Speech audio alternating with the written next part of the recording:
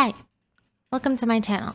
My name is Emi, and on today's video we're going to talk about how to make gold by joining a Living World Season 4 meta train. The Living World system is a series of updates added after official expansions to continue the story and provide more open world content. In this video, we'll be talking about the different maps in the Season 4 set of Living World episodes. The train that hits each of these maps is known as the Living World Season 4 meta train, or LS4 train for short.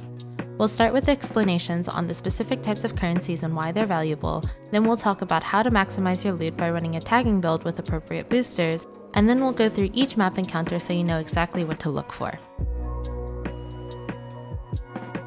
Living World Season 4 maps have a collective wallet currency known as Volatile Magic. This currency can be traded with various merchants throughout the map for shipments of crafting materials, including highly valuable trophies. Spending time in the maps and doing events will naturally generate volatile magic, but specific events have high concentrations of enemy spawns and loot chests. You can check which conversion of volatile magic is the most profitable by looking at dedicated Guild Wars 2 websites, such as the research done at Pew's Research Center. In addition, we'll talk about various buffs that will compound the amount of karma, experience, and gold you generate. Karma can be used to get affordable gear, or it can be converted to gold, and the spirit shards generated from experience gain can increase the value of your materials through Mystic Forge recipes. Finally, the events are programmed to scale up as more players are within range. This means that the density and the rarity of enemies will increase as more players join the fight. With a sufficient number of people, enemies of champion or legendary status will begin appearing. These high-rarity enemies will drop champion loot bags, which contain a variety of crafting materials and account-bound currencies. These enemies die slower since they have larger health pools, but with over 50 people railing on them, it's a good idea to keep an eye out specifically for the champion tag in front of the enemy's name. I want to include a note that this train is profitable in terms of in-game currency while also being dynamic and interesting. Since this train hits the naturally spawning events throughout a variety of different maps, it means that you're genuinely playing the game, simply in a more optimized way. Instead of brute force farming a single area over and over, I have found the train to be very enjoyable since other players in the train are very friendly and talkative, and you get to enjoy the different scenery in different regions of the desert. It can be a great way to meet other players in a casual environment, and you can get to know some of the well-known guilds that enjoy open world theory crafting and research. This train can be done by anyone on any class with any level of experience. It's one of the great things about it. There's very little pressure to gear a specific character since anyone can profit simply by doing the events. However, there are some builds that excel at tagging enemies, tagging being defined as doing enough damage to a target to get kill credit. Enemies in this train tend to die quickly since there are many players attempting to get tags. Thus, it can be helpful to equip a long-range weapon with area of effect skills. Great examples include a Shortbow Thief, which has an auto attack that bounces between enemies with a range of 900, and a Staff Necromancer, which has 4 large area of effect skills with a range of 1200. These two builds are my go-to options for this train since they have a lot of safety, mobility, range, and area of effect, and I'll include a link to tagging builds in the description below. For all of the other classes, my recommendations include Greatsword Mesmer, Staff Elementalist, Longbow Ranger, Flamethrower Engineer, Staff Guardian, Shortbow Revenant, and Rifle Warrior. No matter which class you're playing, you want to make sure that you have on boosters. Boosters that I run include the Experience Booster, which increases total experience gain and access to bonus experience from kill streaks. The Item Booster, which increases magic find and chance of gathering extra materials. The Karma Booster, which increases karma gain from events and enemy kills. And the Celebration Booster, which increases experience, magic find, and gold generation from kills. Optionally, you can use a Black Lion booster purchasable with Black Lion statuettes, but I like to save my statuettes for pretty skins, so I personally don't. If you have it, you can also use the Candy Corn Gobbler to trade candy corn for all of the boosters except for the Black Lion one. In addition to boosters, there are other ways to increase these various stats. Hero and spirit banners placed by guilds are stationary objects that provide buffs to those that interact with them, and Ascended Food increases your base stats as well as magic find, experience, and gold generation. Cheap utility, notably the Halloween utility consumables, provide a large amount of magic find and experience gain. If you're in a guild, you can speak with the guild bartender to get a free enhancement for a stat of your choice, and Ascended Amulets can be used to hold an enrichment item. Communal bonfires can be purchased by generous players from the gem store, and New Year fireworks can be purchased from the trading post for a small amount of silver. If you plan to visit the Living World maps frequently, the karma and experience enhancements purchasable from the Volatile Magic vendor are a worthwhile investment. They will cost an upfront amount of gold and Volatile Magic, but they are permanent upgrades for that map. There are 3 tiers and 6 regions, so a total of 18 upgrades can be purchased.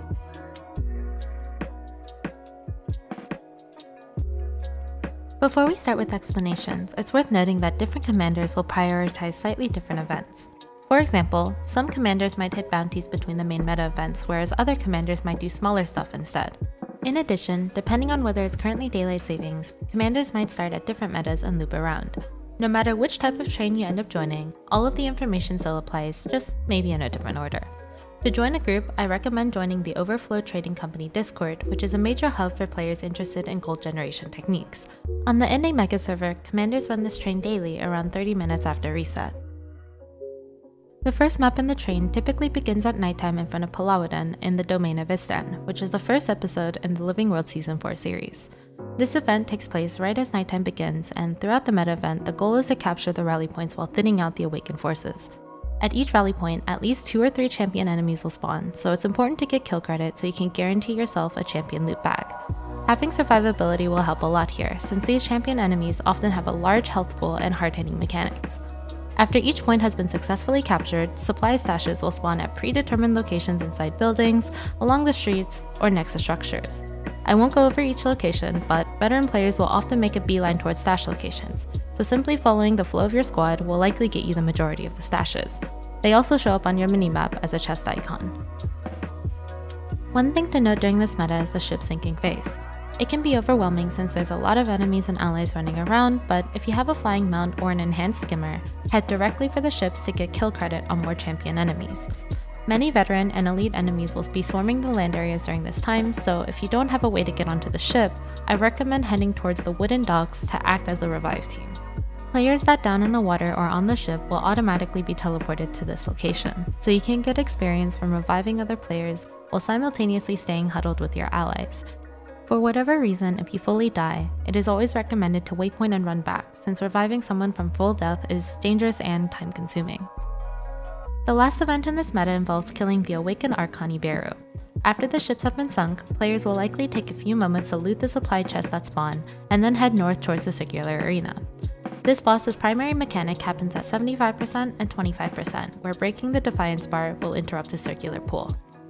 After all of the events related to the Palawadan raid have been completed, the commander will likely start calling out bounties or events to complete while waiting for the next meta event, which happens at daybreak. Always be watching your chat for waypoint links and try to get credit for as many events as you can. After a short amount of time, the next meta event in the domain of Istan will begin, which is the assault on the Great Hall. This meta event is fairly intuitive, and supply stashes will spawn as events are successfully completed. The final event is a battle with Amala, who will change forms as she loses health. At each quarter of health, so 100%, 75%, 50%, and 25%, champion enemies will spawn near the edges of the arena. Make sure you tag and get kill credit for these champions since they will drop champion loot bags. Once the Great Hall meta has finished, commanders will likely move towards Thunderhead Peaks, which is the 5th episode in the Living World Season 4 series. During the winter months, this is where the train will begin. Towards the southern end of this map, the Oil Flows meta event will trigger at the 45-minute mark. The squad will need to divide into 3 groups since 3 oil drills spread across the map will need simultaneous protection. After a brief escort phase, the oil protection phase will begin. Champion Hydras will spawn at each of the 3 locations and begin dealing damage to the oil drill. If the drill's health reaches 0, the meta will fail, so it is extremely important that each drill has sufficient number of players and that the Hydra is killed within a reasonable amount of time. After the champion has died, another event will spawn at each of the drill locations. This event is a unique one, where you need to use your special action key to collect the splotches of black oil on the ground. If you've never used your special action key before, it is a keybind that appears during certain events that has a different function depending on the encounter. I highly recommend rebinding the key to something that's easy to reach, since many open world events and instance content will require special action key usage. For myself personally, I use Tab. The final event in this chain is the Oil Slug Solopix. This boss is quite slippery. With a full squad, it shouldn't be too difficult to successfully kill him, but do your best to do damage while slipping around. After the boss dies, make sure you harvest the gathering nodes that spawn in the oil pit. After Solopix has been killed, you'll be moving to Jahai Bluffs, the 4th episode of the Living World Season 4 series. As you spawn into this map, it is likely that the primary escort event, Escort the Dervs, has already begun. In this event, it is important to stay near the NPCs to keep them alive, while simultaneously keeping an eye out for champion enemies that spawn. The escort event's conclusion will lead to the beginning of the death-branded Shatterer boss. The Shatterer itself is a large crystal dragon with several phases at 75%, 50%, and 25%, where champion Riststalkers will spawn. These champions need to be killed or the Shatterer will remain invulnerable. It's worth mentioning that these Riststalkers will drop champion loot bags, so it's in everyone's best interest to get kill credit. Keep in mind that in the final quarter of the boss's health, he will spawn 3 champions at 3 different locations. If you don't have a mount to quickly move from one side to another, you can either take the tornado to spin up into the air, or you can take the launch platform to go between sides. After completing the Shatterer boss, it's likely that your commander will spend some time navigating the map towards branded incursion events, which spawn between random preset locations on the map. These incursions appear inside of mirage-like domes and spawn many branded enemies that drop loot, experience, and if you have the karmic empowerment, karma. Try to stay with a group and take out the incursion bosses one at a time so everyone can get kill credit as you rotate around the dome. After killing time by doing the incursions, another large event will spawn in Thunderhead Peaks, this time on the northern side of the map. The Thunderhead Keep meta will begin as soon as the gates open towards the courtyard with branded swarming the area. Stay close to your squad and move together at the same time so everyone can maximize the number of enemies they tag.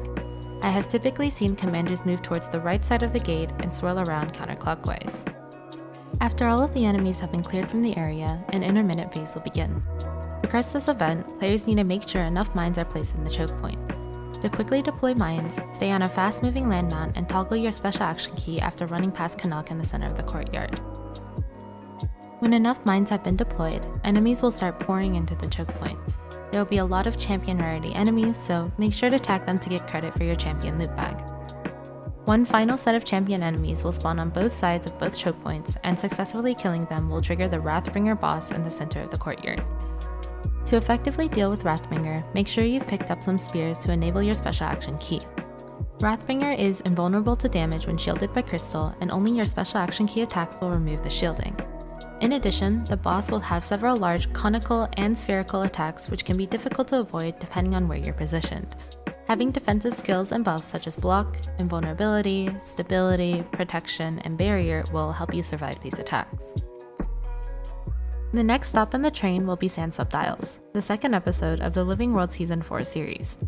The Gathering Storms and Specimen Chamber meta events are not typically on a scheduled timer and instead spawn dynamically in both the northern and southern areas of the map. Depending on which event is available at the time, your commander will direct you towards the northern waypoint near the docks or the southern waypoint near the Inquest. We'll cover the northern series of events first, known as the Gathering Storms meta. The event starts with 4 different locations of elemental enemies. After killing a group of enemies, the counter on the event notification will decrease by 1, and it is likely that your commander will be using Griffin or Skyscale to quickly reach the next point. If you don't have a flying mount, take your time and use your land-based mounts to reach your squad. The groups of enemies take a decent amount of time to kill, so there should be enough time for you to get credit even if you arrive late. Once you're at the location of the elementals, do your best to deal damage while the untargetable tornado pulls you towards the center. In addition, try to stay alive. Your player model will still be pulled towards the tornado even when downed, so it's very difficult for your allies to revive you without risking death themselves. Once all of the elementals have been cleared out, the next event will spawn slightly north of the Althoma waypoint. This time, you'll need to escort a pair of NPCs towards the final boss. Many normal and champion enemies will spawn, so tag as many enemies as you can to maximize the number of champion loot bags you get. Finally, the meta event will end when Zohakan is defeated in his lair. This fight is fairly straightforward.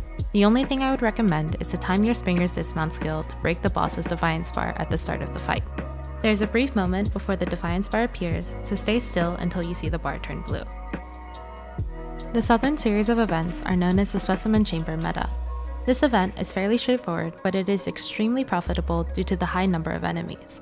The first event in the series is a 5-minute capture event that spawns literally hundreds of enemies over its duration. Ranged area of effect skills are important here, since the enemies will spawn between 3 predetermined locations around the main capture area. I recommend staying close to the center and placing long-range area of effect skills that tick damage over time in the choke points. This will minimize the amount of time you waste when moving between sections. It is also much safer since you won't be in the middle of enemies that spawn at once. Once the capture event has been completed, 2 randoms will be chosen from a pool of 6 possible bosses. In the first phase, one of the 2 bosses will appear. In the second phase, the second of the 2 bosses will appear. In the final phase, both bosses will appear at the same time and both will be vulnerable. Successfully killing the bosses will conclude the event. Some commanders choose to end in Sandswept Isles, other commanders choose to go 1 map further into the domain of Kourna, the 3rd episode in the Living World Season 4 series. The meta event in this map, containing the Scarab Plague, is technically on a timed rotation. However, the events leading up to the main fight are often long and take a variable amount of time. Your commander will likely search for a map that has already completed the first 2 events in the event chain and skip directly to the phase where the cannons need to be reprogrammed. In order to successfully reprogram the cannons, the squad needs to split up into 3 groups to protect each cannon simultaneously, similar to the concept in the Oil Flows meta. Once the cannons have been reprogrammed, waypoint back to the Allied encampment waypoint to take a mesmer portal next to one of the buildings. This is especially helpful for newer players that might not have completely explored the map. This mesmer portal will take you outside of the fortress where you and your allies need to capture various points spread around the front gate. Make sure you manually loot the chests that spawn. You don't need any keys for them, but the auto loot will not pick them up. After a short fight with an Asura and his golem, and after destroying the research evidence, the event will complete and an access key will be deposited into your inventory. Interacting with this access key will allow you to portal into the final loot area. That's all of the events typically covered in the Living World Season 4 train. You might have noticed that we only talked about 5 out of the 6 maps, and the final episode located in Dragonfall is missing. This is because the Dragonfall map itself is the stage for an enormous map-wide series of events that's usually farmed separately from the other Living World episodes. That's all I have for this video. If you would like to support the channel, please consider liking, subscribing, or commenting to tell me what you think. I'm also an ArenaNet partner and I stream quite regularly on Twitch, so if you have any questions that you'd like answered, feel free to swing by and say hi. Thank you very much for watching all the way to the end. I'll see you in the next video.